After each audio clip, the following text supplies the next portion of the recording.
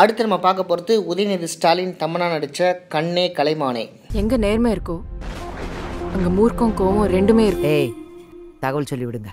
சரிப்பட்டு வரலன்னா மற்றதெல்லாம் அப்புறம் பார்த்துக்கலாம்.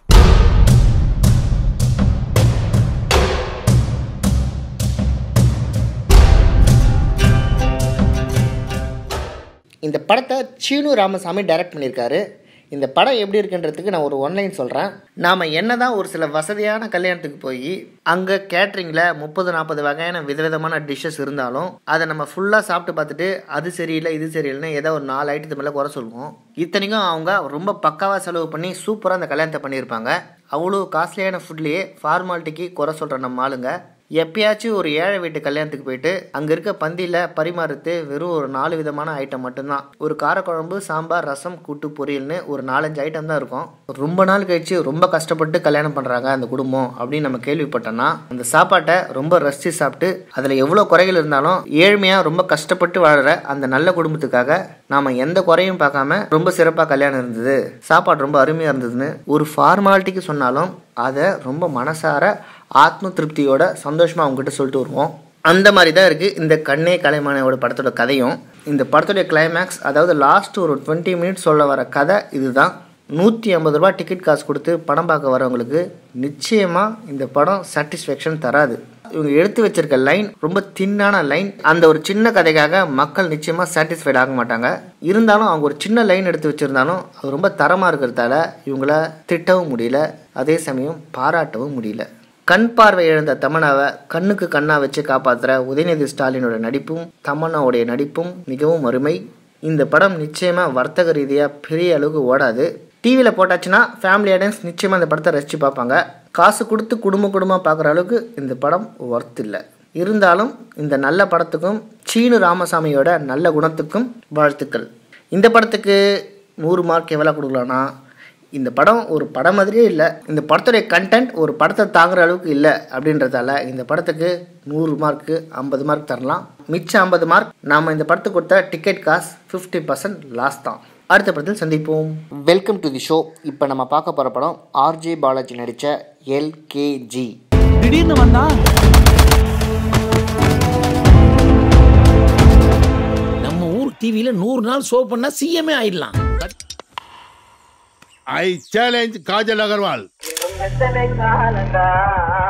இந்த படம் சினிமாவை கலாய்க்கிற தமிழ் படம் மாதிரியே அரசியல் ஸ்பூஃப் படம் மாதிரி இருக்கும் அப்படின்னு நினச்சி போய் பார்த்தோம். அது மட்டும் இல்லாமல் இன்றைக்கி ட்ரெண்டில் இருக்கிற வாட்ஸ்அப், ஃபேஸ்புக், ட்விட்டரில் இருக்க மெசேஜெல்லாம் வச்சு இப்போ சமகால அரசியலில் நடக்கிற எல்லா விதமான அட்டுழியங்களையும் நையாண்டி பண்ணி கலாய்ச்சிருப்பாங்கன்னு நினச்சி போய் படத்தை பார்த்தோம்.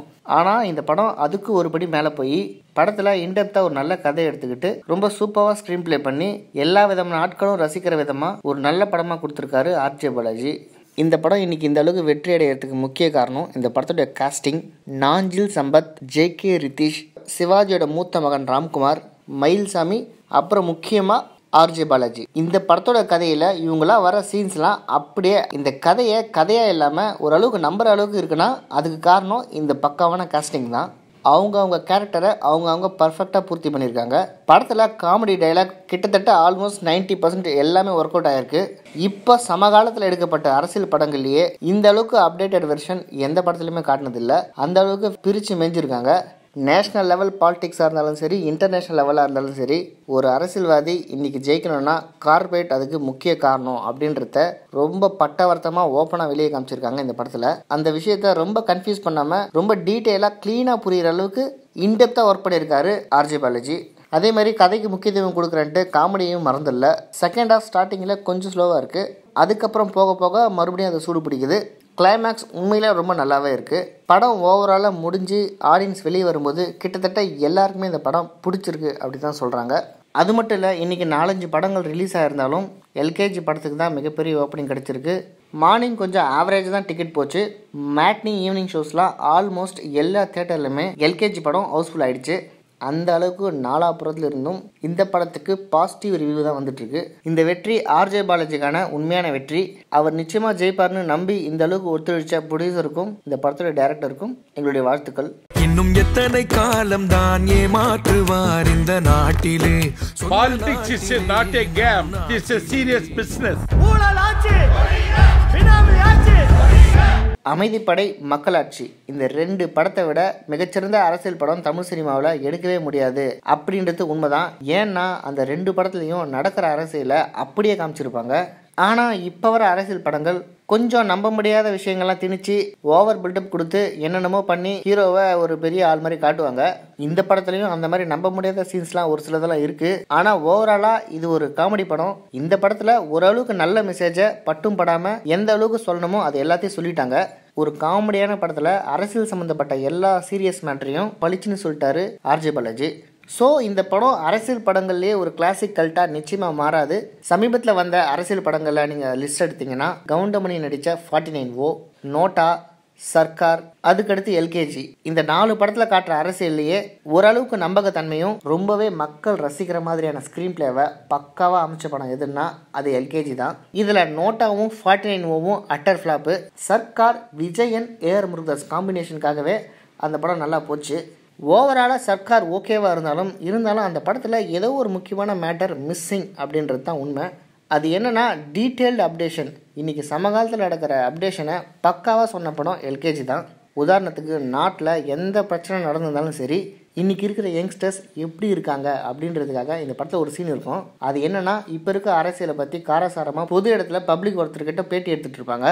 அந்த கேப்பில் ஒரு காலேஜ் பையன் உள்ளே பூந்து அந்த மைக் கிட்ட வந்து தலை அஜித் மாஸ் அப்படின்னு கத்திட்டு ஓடுவான். அந்த சீனில் தியேட்டர் ஃபுல்லாக கிளாப்ஸ் அண்ட் விசில் பறந்துச்சு. எவன் எக்கேடு கெட்டு போனா என்ன, தளபதி அவங்கள பற்றி மட்டுமே பேசிகிட்டு இருக்க மிகப்பெரிய கூட்டம் இங்கே ஒன்று இருக்குது அப்படின்றத பட்டும் படமாக ரொம்ப நாசுக்காக காமிச்சிருப்பாரு ஆர்ஜே பாலாஜி.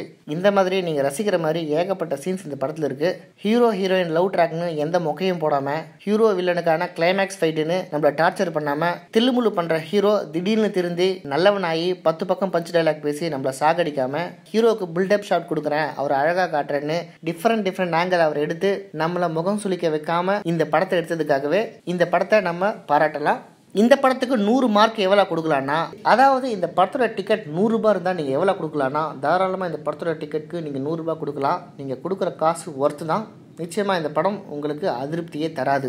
அடுத்த படத்தில் சந்திப்போம். அதுக்கு இதுக்கும் சரியா போச்சு. என்ன எதிர்த்து பேசுறேன்? சுட்டு விடுவேன். ஐயோ சுடு. என்ன சுடு பார்க்கலாம். என்ன பத்தி உனக்கு தெரியாது. நல்லா தெரியும். என்னன்னு உனக்கு சுட தெரியாதுங்கிறது எனக்கு தெரியும். சும்மா பாத்து உதார் காட்டுது. அன்னைக்கு சண்டையில இது 100,000 போய் ஜீப்புக்குள்ள ஓடிட்டு இருந்தது. நான் தான் எஸ்கேப் பண்ணி கொண்டு வந்தேன்.